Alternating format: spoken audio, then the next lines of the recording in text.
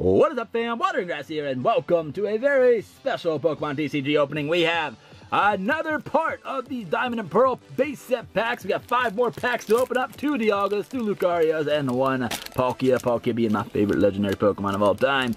Lots of cool stuff in the first 2 parts. If you have not checked them out, definitely go do so.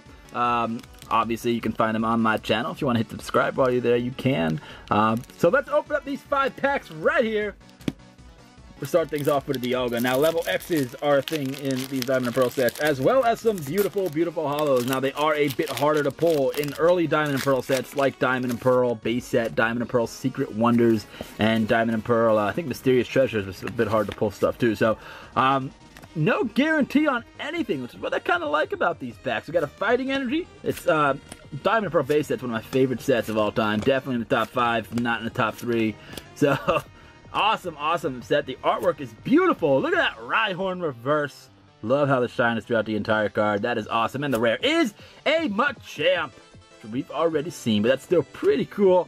Our next pack right here is another Dialga pack. Let's see what we can get from it.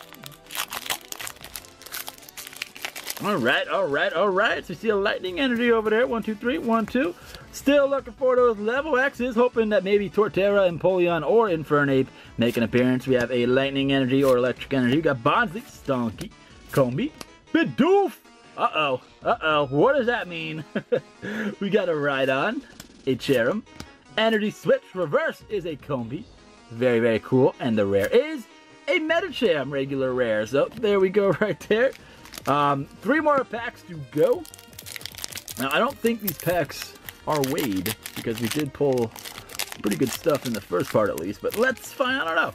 We'll find out as we continue opening up these packs, because the cool opening, or it could be the worst opening ever, you never know. But we start things off with a Cleffa, a Meditite, Glameow, Shinx, a Metal Energy, Seaking. We'll go to that Goldeen artwork we saw earlier. That is a cool card. We got Staravia in a flock right there. We got Professor Rowan. Speaking of Seaking, there it is in reverse form, so that is pretty cool. And the rare is, oh baby! Just talking about these packs possibly seem a little bit suspicious, but clearly that's not the case, because there is an Empoleon level X, a absolutely beautiful, beautiful card. Now, it's not Torterra level X that we were looking for, but Bidoof showed up, blessed these packs, and there is the Empoleon level X. 1 of 3 from this set. Very, very cool. Awesome, awesome, awesome pull. Mint condition, very happy to pull that. Still got 2 more packs to go for this part, including a Lucario pack, and then last but not least, a Palkia pack. So very, very cool. That makes me feel better. 1, 2, 3, 1, 2. Alright, see what we get from this pack right here. We start things off with a Glameow, Charm, Pose. It's going to charm you, then it's going to pose. We got Skorupi, Meditite, Meryl. See that? Love it when they have more than 1 Pokemon in a card art.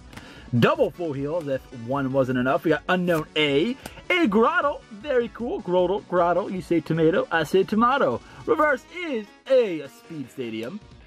Stay in school, kids. And the rare is an Azumarill regular rare. Very cool. Very cool. So back-to-back water types with the Empoleon level X and then the Azumarill regular rare.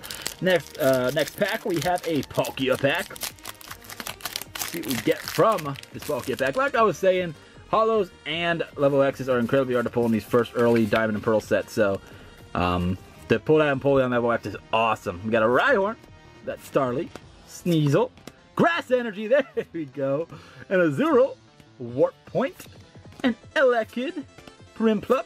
Reverse is a Ponyta, and no, it's not the shiny Ponyta. The shiny Ponyta is in Diamond and Pearl, or Platinum Arceus actually, so there we go. Very cool card though. Beautiful, beautiful artwork. And the rare is a Roserade Hollow. Wow, what a beautiful card. I was saying earlier in one of the other parts when we pulled another Hollow that one of the reasons why I love Diamond and Pearl sets so much is the Hollows just look magnificent. You can see the Hollow throughout the entire card, and you can actually really see that in this Roserade right here. So that is a beautiful, beautiful Hollow to pull. We went back-to-back with, well, not back-to-back, but we got that Watering Grass connection.